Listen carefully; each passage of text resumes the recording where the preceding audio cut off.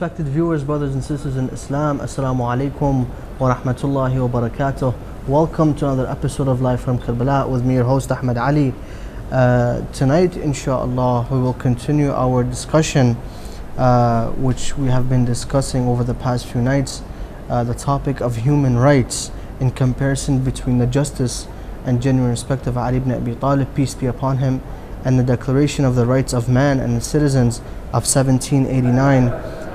Over the past night, and especially yesterday, we examined the sayings of Imam, peace be upon him, and compared those sayings with the declaration. As a matter of fact, yesterday we examined the equity of Ali ibn Abi Talib, peace be upon him, as well as the liberty and freedom that he allowed for the Muslims under his rule, and compared that as well with the declaration. However, tonight we are going to examine and compare between the 6th, 7th and 8th and 9th article of declaration and the 1400-year-old sayings of Ali ibn Abi Talib, peace be upon him. But before we commence further into the show and to the episode, let's welcome our very special guest who has joined us over the past few nights, Sayyid Mudhaffar Al-Qazwini. Habib Sayyidina, assalamu alaikum. How are you? Alhamdulillah. Alhamdulillah. Alhamdulillah, Sayyidina. Sayyidina, I, as well as the respected viewers, enjoyed the discussion around the knowledge and wisdom of Ali ibn Abi Talib from the first and second episode. If you can elaborate more on the knowledge of Ali ibn Abi Talib, it would be great. When it comes to the knowledge of Amir al-Mu'mineen alayhi afdal as-salatu was-salam, I could give you a reference from the book of Ibn Hajar. Ibn Hajar, a well-known scholar from the Sunni madhab, in his book Lisan al-Mizan, the tongue of the scale, it's translated to, but the book in Arabic, it's called Lisan al-Mizan. The second volume of his book, he gives us a hadith, and that hadith is about the knowledge of Amir al-Mu'mineen alayhi afdal as-salatu was-salam. He says Ibn Abbas, the cousin of Rasulullah and Amir al-Mu'mineen alayhim as-salam, gives us this tradition that he overheard Rasulullah sallallahu alayhi wa alihi say, Ana madinatul ilm wa aliyun babuha. So the knowledge of Amir al-Mu'mineen alayhi salam is directly from Rasulullah sallallahu alayhi wa alihi, and the knowledge of Rasulullah sallallahu alayhi wa alihi is from Allah subhanahu wa ta'ala.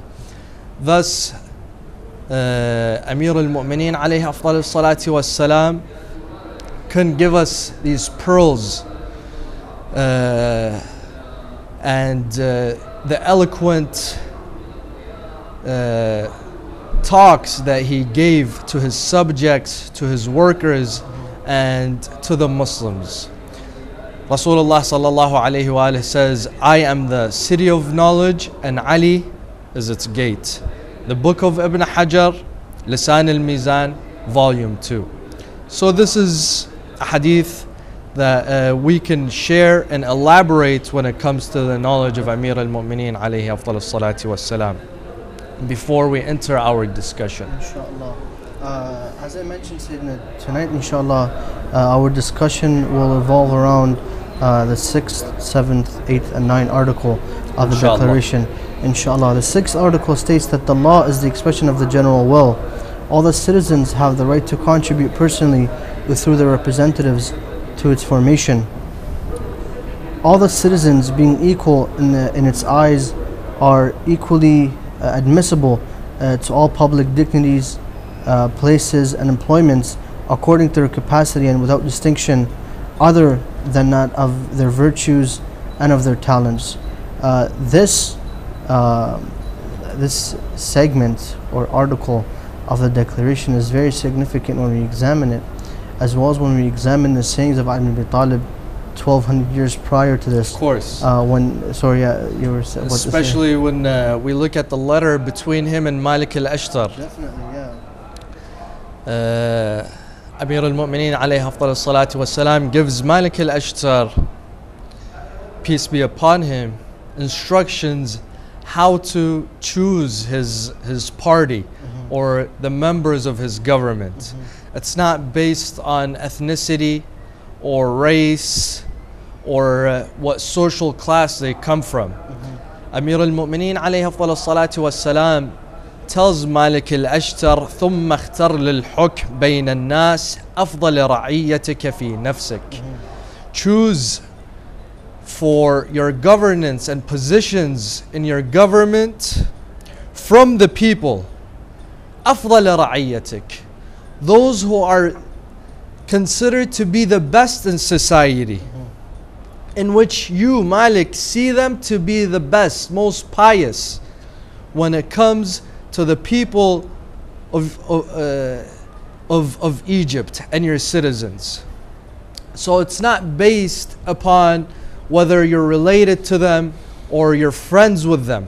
No, it's based on who's the best out of the Muslims or your citizens. Who has the ability to conduct, who has the ability to rule justly and rightfully amongst the Muslims. And then Amir al-Mu'mineen alayhi afdal salatu wassalam also says to Malik al-Ashtar, peace be upon him, to how to choose his soldiers and how to choose his military commanders, because it's such a crucial position. As we saw in Iraq, the entrance of ISIS was given to them by the leaving of the post of military commanders in Mosul. Yeah, it was betrayal. It was betrayal. It was a military commander who left his post with 50,000 soldiers from Mosul, and that's how basically they opened the doors to ISIS. So Amir al-Mu'mineen alayhi afdal salatu wassalam emphasizes on this, to choose your soldiers and commanders wisely, not based on which family they come from or which what's their background. Their background should only be based upon piety. فَوَلِّ مِن جُنُودِكَ أَنصَحَهُمْ فِي نَفْسِكَ لِلَّهِ وَلِرَسُولِهِ وَلِإِمَامِكَ. Choose those who truly want the desires of Allah subhanahu wa ta'ala and His Prophet and your Imam.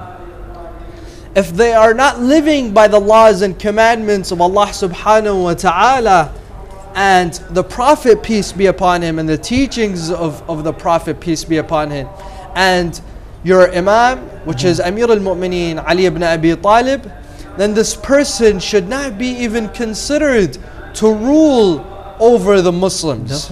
If his interests aren't the interests of Islam and Allah subhanahu wa ta'ala and the Prophet, peace be upon him, this person should not even be chosen to rule or to be given such a post, such an important post. And also Amir al-Mu'mineen tells him وَأَنْقَاهُمْ جَيْبًا, and the purest when it comes to his pocket. Because a military commander can destroy a nation, can revolt against his commander, can lead his people into destruction if this person is willing to be bribed. If he's willing to take a bribe, if he's willing to be seduced by this dunya and its dinars, then this military commander is of no good to the Muslim society or any nation. Or any nation. Doesn't matter whether they are Muslim or non-Muslim. If a military commander is corrupt, then you see the destruction of a nation. So the posts and occupations when it came to the government of Amir al-Mu'mineen alayhi afdal salatu wassalam, it was based upon whether they could uphold this post in a religious manner.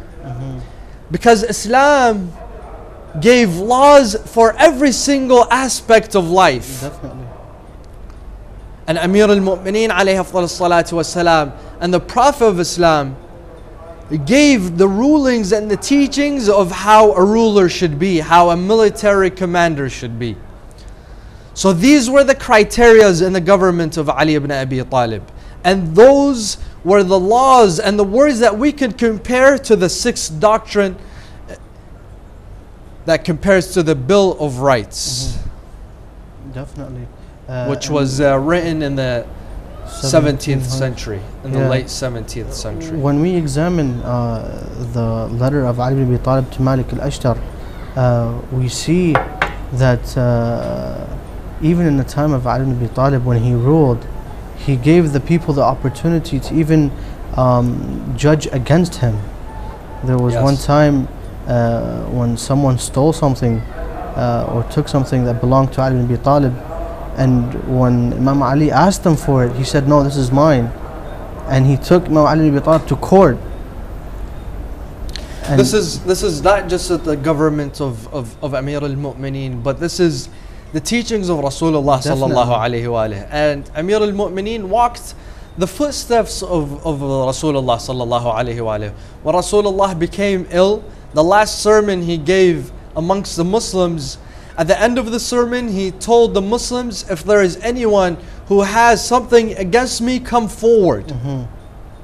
A Jewish man stood up and he told the Prophet, when you first came to Medina, you were riding your camel, your cane hit me in my stomach and it bruised my stomach. So I want to do the same thing to you, as this is the only way of justice. If you claim to be just, you hit me, I get to hit you back. You harmed me, I get to harm you back. And at the time, the Muslims became very angry. How does this man dare speak to the Prophet? The Prophet is ill. These are his last moments. And this man is wanting to seek revenge from the Prophet, let's say. Rasulullah sallallahu alayhi wa alayhi says, yes, where did I hit you? The man says, you hit me in my stomach. So he says, the Prophet tells him, come forward. The man comes forward. Rasulullah gives him his cane and removes his shirt and reveals his stomach. This man ends up kissing the stomach of Rasulullah sallallahu alayhi wa alayhi and says, A'udhu billah min nar jahannam. I ask refuge from Allah subhanahu wa ta'ala by the stomach of Rasulullah from the fires of Jahannam. And Rasulullah sallallahu alayhi wa alayhi prays for this man. And this man ends up learning from Rasulullah what true mercy is, what true leadership is, and takes the shahada of ashhadu an la ilaha illallah wa ashhadu anna Muhammadan Rasulullah. I mean, when we hear of such teachings of Rasulullah and such narrations, we can't be surprised that Ali ibn Abi Talib, peace be upon him, would walk on the footsteps of his cousin, his mentor. Amir al-Mu'mineen opened his eyes and the eyes of Rasulullah sallallahu alayhi wa alayhi. The first person he saw after his mother gave birth in the Kaaba was Rasulullah sallallahu alayhi wa alayhi. He was 2 days old, and from 2 days old to the time of departure of Rasulullah, Amir al-Mu'mineen would spend every single moment that he could with Rasulullah sallallahu alayhi wa alayhi. Even when he was a young boy, 6 years old, who took him into his home? It was Rasulullah sallallahu alayhi wa alayhi. When they came to Abu Talib alayhi salam, because he was a poor man, and they asked to raise one of the children of Abu Talib. Rasulullah sallallahu alayhi wa alayhi took Amir al-Mu'mineen into his home. Amir al-Mu'mineen lived in the home of Rasulullah sallallahu alayhi wa alayhi and Khadija alayhi salam. That's where he grew up. I mean, how can Amir al-Mu'mineen has a saying, he says, I used to follow Rasulullah sallallahu alayhi wa alayhi like a baby camel that follows his mother. Every footstep that Rasulullah sallallahu alayhi wa alayhi used to take, I used to step in that same footstep. So, and this was the reason why they truly fought Amir al-Mu'mineen. And why Amir al-Mu'mineen was not given the privilege to his divinely chosen position of khilafah and leadership after Rasulullah sallallahu alaihi wasallam. Because when he was asked, how will you rule? He said, I would rule upon the teachings of Allah subhanahu wa ta'ala, the commandments of Allah subhanahu wa ta'ala and His Prophet. And inshallah I will illustrate this segment to you later on into the show. Inshallah. Moving on to the 7th article, which states, no man can be accused, arrested, nor detained, but in the cases determined by the law and according to the forms which it has been described. Those who dispatch, carry out, or cause to be carried out arbitrary orders must be punished, but any citizen called or seized under the terms of the law must obey at once. I mean, we see this with the story that I just mentioned about the person who accused Ali ibn Abi Talib of taking something with him. He allowed himself, I mean, the ruler of the Muslim world, to go to court and sit in court as a defendant, yeah. And when the judge, to be prosecuted, when the judge asked Amir al-Mu'mineen, he told him, Ya Abul Hasan, and when you want to respect someone, you call him by his, you don't call him by his name, you call him by his kunya, his son's name. So, and he addressed the person accused of Abi Talib by his first name. I mean, we did not allow that. He told the judge, no, when you address him, you either address him like me or address me like him, like Ya Ali or Ya Ali ibn Abi Talib, you know. And at the end, the judge told Ali ibn Abi Talib, do you have anything to prove that this is yours? I mean, the commander of faithful, the ruler of the Muslim world, is sitting in court, and the Khalifa is sitting in court and asked for evidence. And you know, we don't see this with the rest of the we don't want to say caliphs or khulafa or any ruler that ruled before or after upon man. Yeah, definitely. But Sayyidina, I mean, if you can mention a few sayings and quotes about this. Inshallah. Amir al-Mu'mineen alayhi afdal as-salatu was-salam says, لا آخذ على التهمة ولا أعاقب على الظن. He says, I don't take a person or prosecute a person based on someone's accusations. You know, every day, if especially you're a judge, there will always be accusations upon people, and most of the time they're found innocent.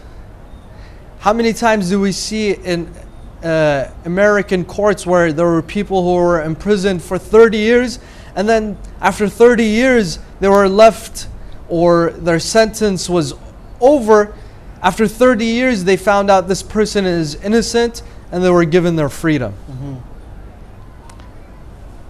based on accusations. Yeah. And not just this is to illustrate, you know, because today we live in an era where, you know, American news, British news, Australian news, Russian news is all over. You know, you could see it from your telephones, you could see it from your laptops. So we know what's going on around the world. Even though I think America has, you know, the best laws out of all the nations around the world, definitely much better than the laws that are in Bahrain or Saudi Arabia or Qatar or these countries that are run by Muslims. As of yesterday, in the city of New York, they actually accepted the Muslim holidays as a national holiday, the Eid al-Fitr and Eid al-Adha. And honestly, this is democracy, or it is some type of freedom. And of course, if there is an infallible, he's not ruling, there will be injustice. But there's a big difference between, you know, a country like Bahrain, which majority of its population are Shia Muslims, and the rights have been neglected and taken away from them for the past several years. And every day there is protests and people dying and arrested just because of their belief. Yeah. And these countries, you know, declare that they are Muslims, but this is nothing of Islam. Far away from Islam. Far away from Islam. You know, There's a saying that you see Islam in the West practiced in the West by non-Muslims, then you see it practiced by the Muslims in the Middle East. SubhanAllah. I mean, we see that, you know, even when we treat the animals, you know, here, you know, in Muslim worlds, animals have no right. Yeah, but Amir Rasulullah sallallahu alayhi wa alayhi would, he wanted to make wudu one day, and a cat came and started drinking from the water. Rasulullah sallallahu alayhi wa alayhi let the cat drink. He let the cat drink until it was full. Then he made wudu from that same water. SubhanAllah. I mean, do we carry out that? Do Muslims carry out these traditions of Rasulullah sallallahu alayhi wa alayhi? We say inshallah. I mean, we hope that, you know, we can learn from them. So Amir al-Mu'mineen says, لا أخذ على التهمة. I don't take it. I don't imprison people. I don't punish people based on accusations. ولا أعاقب على الظن. And I don't punish based on assumptions. Just because someone assumed that this person had committed adultery or drank, and we see this amongst the Muslims. They see a person coming out of a store that sells liquor, and the next day throughout the whole community, Fulan is an alcoholic. Maybe he needed to buy some, you know, hot Cheetos or something. He needed to buy gum, bubble gum. How do you know? But this maybe he wanted to buy a bottle of water. But this actually happened. One time, a person walked into an alcohol store, not knowing it was an alcohol store. You know, in America, Canada, and the UK, I mean, most stores sell liquor. Yeah, but they sell everything else as well. So he wanted to use the phone, and someone from the community passed by the same and street and saw him. The next day, everyone was talking about him, similar to the example you brought. And this actually happened. But in the world that we live right now, I mean, when we read this declaration, we see that you can't accuse someone, but propaganda and accusations play a huge role in the demolishment of nations. But yeah, I mean, of course, phones are tapped, you know, your internet cookies are all, you know, watched over, you know, everything. Before you've even committed a crime, there's people watching you. The government's already watching you. But in Amir al-Mu'mineen's government, you're not found guilty unless you commit a crime. No one has the right to come and butt into your business or enter your life unless you are found guilty. Then Amir al-Mu'mineen has another word. Of course, you know, the 7th segment, the 8th and the 9th, they're very similar. Very similar. Very similar.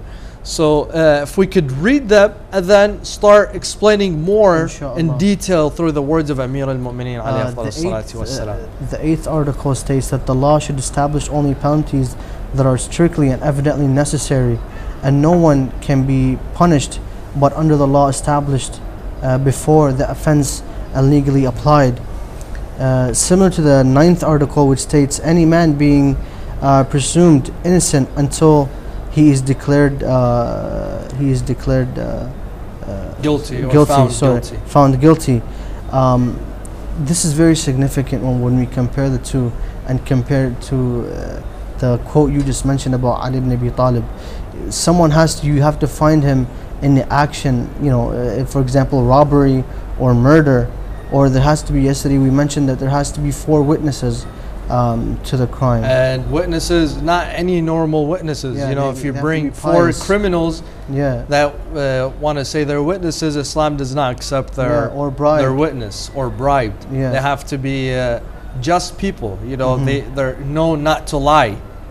They're known to be truthful, or else the court cannot take them as witnesses. Definitely. I mean, the quote you just mentioned as well. I mean, how many times do we see people get arrested for something they haven't done, or, you know, just being accused for something? And Ali ibn Abi Talib stated that, what, 1400 years ago, that you can accuse someone of something. And you see how eloquent his words are. Definitely. If you see the laws that you've read, they're at least like 3 sentences long. Amir al-Mu'mineen describes it in 1 sentence. 5 words. 5 words. Which one is more powerful? Definitely. Which one holds more value? Amir al-Mu'mineen alayhi afdal as-salatu was-salam says, لا يجوز القصاص قبل الجناية. You can't punish someone before he has committed a crime. He tells all his workers and governors around his empire. Amir al-Mu'mineen ruled over a very large amount of space of land. You know, what's equivalent to over 30 countries today. And he had workers that worked for him and governed for him over these countries or states within the Muslim Ummah. He writes to all of them. He tells them, لا يجوز القصاص قبل الجناية. You can't punish someone before he has committed a crime or he is found guilty. And he's only found guilty if there are witnesses involved. There are 4 witnesses involved. Very similar to the 7th and 8th and 9th doctrine. They're very similar together. And of the French Bill of Rights. And another saying of his, he says, وَاعْذَرُوا مَنْ لَا حُجَّةَ لَكُمْ عَلَيْهِ. Leave the person who you have no proof over. You don't have proof that he was a thief or a murderer or a person who conducted a sin or a crime. You don't have proof over him, then you have to let him free. You can't hold him. Sometimes we see today, they still put you in a cell until further notice. Sometimes you spend, days in a jail cell until, you get a lawyer, until you're proven innocent. In Imam Ali's government, every single human is innocent until found guilty. Do you see the opposite? Do you see where the difference is? In Amir al-Mu'mineen's government and in Islamic law, every single human being is innocent until proven guilty. There is an instance where a man comes to Amir al-Mu'mineen alayhi afdal as-salatu was-salam. Amir al-Mu'mineen is saying this occasion that occurred with him. He says, a man came to me. And this man told me that Abdullah bin Wahab wa Zayd ibn Hasin, these 2 individuals in Kufa, they were saying, threatening you. I overheard them saying such things that if anyone had heard them, he had beheaded them, or had taken them custody and placed them into a life in prison sentence. So Amir al-Mu'mineen alayhi afdal as-salatu was-salam asks him, so what do you suggest? He says, I suggest that you summon them and you take off their heads. These people are a threat to you. He asks, Amir al-Mu'mineen asks him, have they done anything yet? He says, no, but I overheard them saying, so they are a threat. Amir al-Mu'mineen alayhi afdal as-salatu was-salam turns to him and says that I have figured that you are a person of no religion, no faith. No faith and religion and no aql, no brains either. You want me to punish individuals in my government before they commit a sin? Yes, you overheard them speaking. They have the freedom to dislike me. I can't force everyone to love me.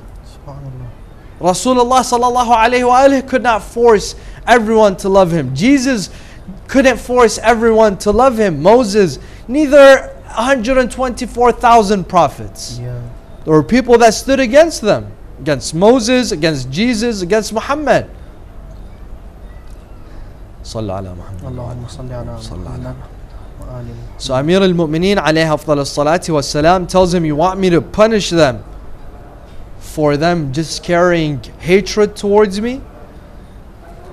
Punishment will only occur when the crime occurs, or when a crime occurs. And Amir al-Mu'mineen was so strict when it came to abiding by the laws and setting his laws. Didn't matter who it was. He was so precise. One day, there was a man who had committed a sin, and Qambar was ordered to lash him. Let's say he was ordered to be lashed 90 lashes, 60 lashes. It depended on, the ruling. Qambar mistakenly lashed him 3 extra lashes. Amir al-Mu'mineen was standing aside and he counts the lashes. He tells Qambar, you lashed him 3 extra lashes.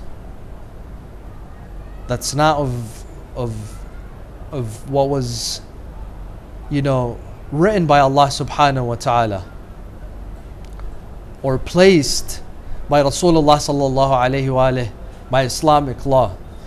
So you didn't have the right to lash him these 3 extra lashes. So now, by Islamic law and by the laws of the government of Ali ibn Abi Talib, You have to be lashed. this person owes you 3 lashes. You should have counted correctly. He gives the whip to the person who was lashed, and he tells him, you either forgive Qambar or you take your 3 lashes. Even a person who is so close to Amir al-Mu'mineen, like Qambar, peace be upon him. He was in the house of Ali ibn Abi He Talib. lived with him. He was the closest servant to Amir al-Mu'mineen. SubhanAllah. But justice is justice. Yeah. Justice is justice. And justice, as it goes for me and you, or what for Qambar, it goes against us, and it goes against Qambar as well. Doesn't matter. Yesterday we All mentioned subjects are subjects in the government Yeah. of Ali ibn Abi Talib. Definitely. All citizens are citizens in the government of Ali ibn Abi Talib. And this is equality. Yeah. This is equality. If Amir al-Mu'mineen alayhi afdal salatu wassalam had said, no, because Qambar is my servant and I love Qambar, where is the equality? Yeah. Like other khulafa and rulers did in their era. And this is the difference between Ali ibn Abi Talib alayhi salam and everyone else. This is the difference. That even a person who is close to him, it doesn't matter. Justice is justice. Definitely. Amir al-Mu'mineen is in the Masjid of Kufa, his last days. And everyone has heard the famous words of Amir al-Mu'mineen when he stood and addressed his citizens. Saluni qabla an tafqiduni. Ask me before I am no longer with you and you lose me. Ask me anything that you wish, anything from the throne of Allah, and below I have the answers from where I am sitting. SubhanAllah. It said a very tall man stands up. Very tall man. With a big body. Have you seen The Big Show? Yeah. Someone like The Big Show. Yeah. He stands up and he tells Amir al-Mu'mineen alayhi afdal as-salati was-salam that he raises his voice towards Amir al-Mu'mineen and says, "O the one who claims to know what he does not, SubhanAllah. respond to my questions." Yani even a child to his father, can he speak to him this way? Yeah. Let alone the leader of the Muslims. Or if this man wasn't a Muslim, because he was not, he was one of the Jews that lived inside the government of Ali ibn Abi Talib. But he's your ruler. Yeah. You should at least show him some respect. Those around Ali ibn Abi Talib rushed towards him. Yeah, they pull out the swords. Amir al-Mu'mineen says, relax guys, relax, calm down. This is not the way of the representatives of Allah subhanahu wa ta'ala, Hujajillah, the vicegerents of Allah subhanahu wa ta'ala. The proofs and miracles of Allah subhanahu wa ta'ala are not shown by punishment, by punches and kicks. No. The miracles and the proof of Allah subhanahu wa ta'ala are shown through mercy. And I show this man mercy. Let him ask his question. So this man starts to question Amir al-Mu'mineen alayhi afdal as-salatu was-salam, and Amir al-Mu'mineen responds to every single one of his questions. But you see the different, you see how Amir al-Mu'mineen ruled over his subjects. How he ruled over his subjects. Didn't matter if he's a Muslim or a Jew. They're equal when it comes to government. When it comes to governance. When it comes to governance, it doesn't matter if they're Muslim or Jew. As long as he's not breaking the laws of government, then he should be respected. Definitely. He should be respected. So this is what I can think of when it comes to the 7th and 8th document or doctrine. Yeah. So if you could please recite the 9th one. I mentioned the 9th one. Did you already mention the 9th one? Yes, the law, any man being presumed innocent until he is proven guilty. This law, I mean, we just mentioned that with Ali ibn Abi Talib. But going back to the story of Ali ibn Abi Talib being in court with that person, he was asked, Ali ibn Talib was asked, do you have any proof that this is yours? And the man swore by Allah subhanahu wa ta'ala that that's his. Ali ibn Abi Talib says, if he has sworn and that's his, then I have no longer anything to say. And Ali ibn Abi Talib left. I mean, the commander of faithful, at the end he was, not proven guilty, but the person lied in court, and Ali ibn Abi Talib accepted that. Because he didn't have any witnesses. Because he didn't have any witnesses. When the man saw that of Ali ibn Abi Talib, he rushed to him. And, just the justice of Ali ibn Abi Talib. I mean, he even put the law on himself. And if the law is against him, he's going to take it. Because, as I said, he lived the life of Rasulullah sallallahu alayhi wa alayhi. He lived by the commandments of Allah subhanahu wa ta'ala. Amir al-Mu'mineen alayhi afdal as-salatu was-salam, when he was asked to take khilafah, his words were, وَرُدُّ الْحَقَّ إِلَىٰ أَهْلِهِ وَاتَّبَعُوا سُنَّةَ نَبِيِّكُمْ.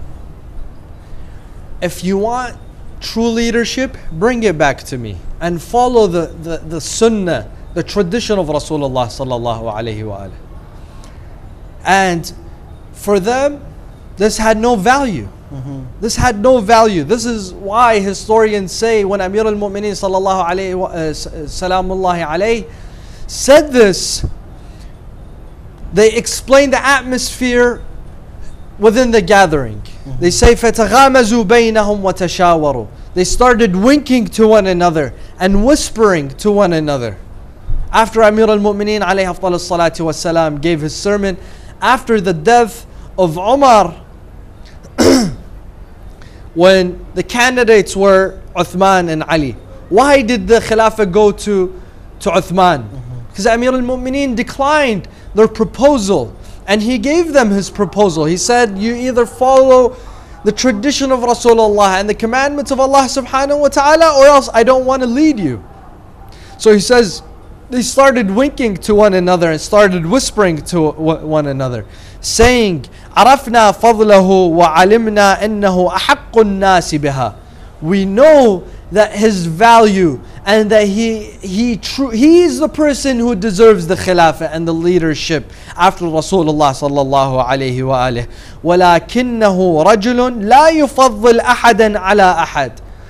But he's a man that does not give opportunity to a man over another. He does not favor someone. He doesn't favor Ahmad over Sayyid Mudhaffar or Sayyid Mudhaffar over Ahmad because he is related to him. You see? فَإِنْ وَلَّيْتُمُوهَا إياه جعلكم وجميع الناس شرعا سواء. So if you did place him as a Khalifa, he would count you the Bani Umayyah, and you the Muhajirin, and you the Ansar, with the rest of the Muslims as equals. He wouldn't give the positions to the Muhajirin, those who migrated with Rasulullah from Mecca to Medina because they were the first to believe, or the Ansar because they paid allegiance to Rasulullah sallallahu alaihi wa alihi in Medina, or based upon family members, whether they were from Bani Hashim or not. No, all Muslims are equal. ولكن ولوها عثمان فإنه يهوي الذي تهوون فدفعوها إليه. But give it to Uthman because he will give it to those who you wish to rule over you, for those who you wish to govern and have power. And this is why they took the Khilafah from Amir al-Mu'mineen alayhi afdal as-salatu was-salam. Amir al-Mu'mineen alayhi afdal as-salatu was-salam lived by the Quran.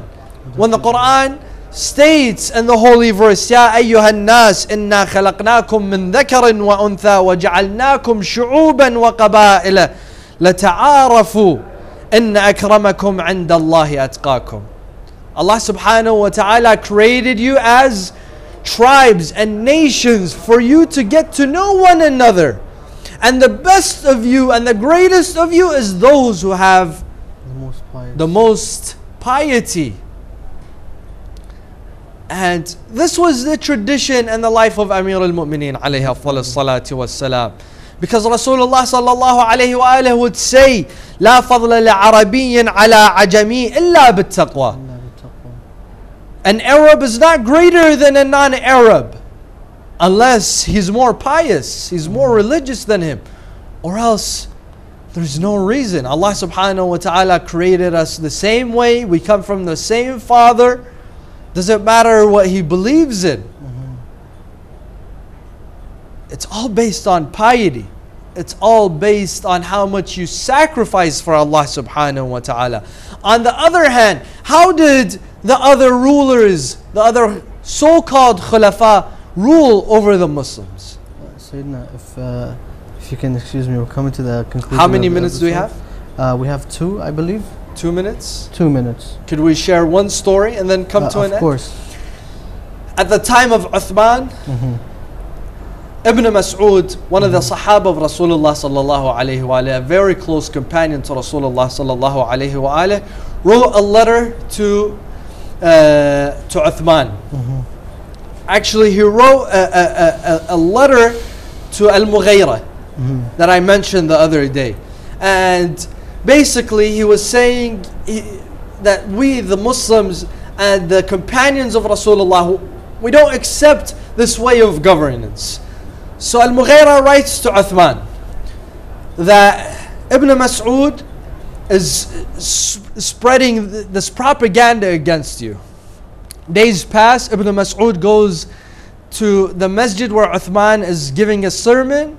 As soon as Uthman sees Ibn Mas'ud, he orders his guards to grab Ibn Mas'ud and to take him out of the masjid. Uthman comes down from the pulpit, from the minbar. He leaves his sermon. He orders him, his guards, to severely beat him. Uthman also starts to kick Ibn Mas'ud in his stomach and his chest to near death.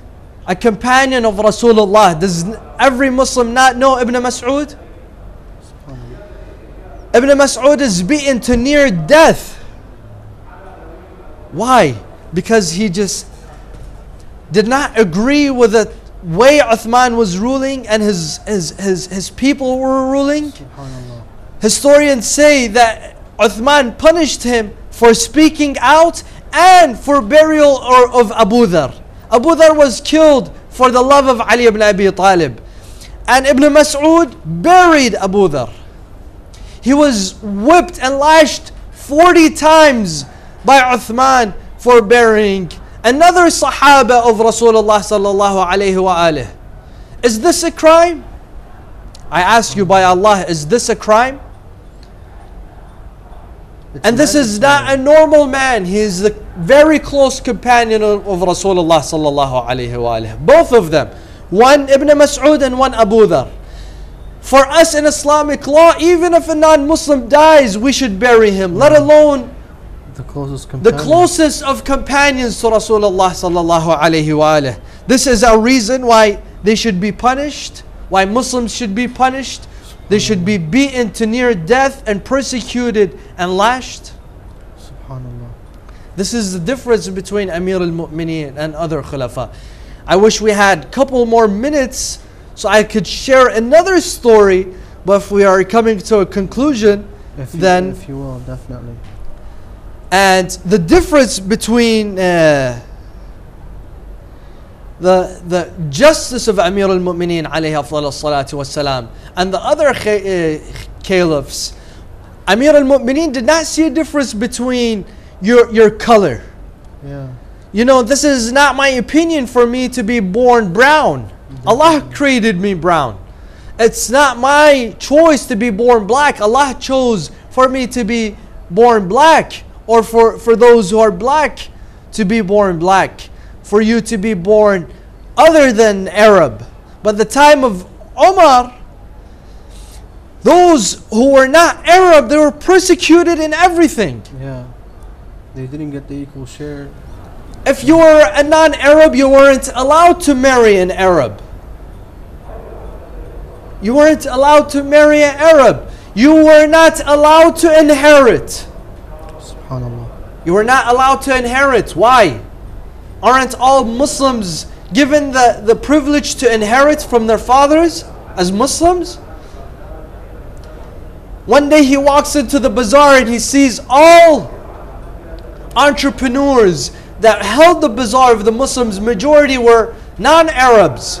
He bans them. He bans them. And he says, non-Arabs are not allowed to sell, buy and sell in our government unless they gain more knowledge in our religion. Why? Were these criteria placed upon the Arabs, so they were placed upon the non-Arabs? I mean, they were ignorant before Rasulullah came.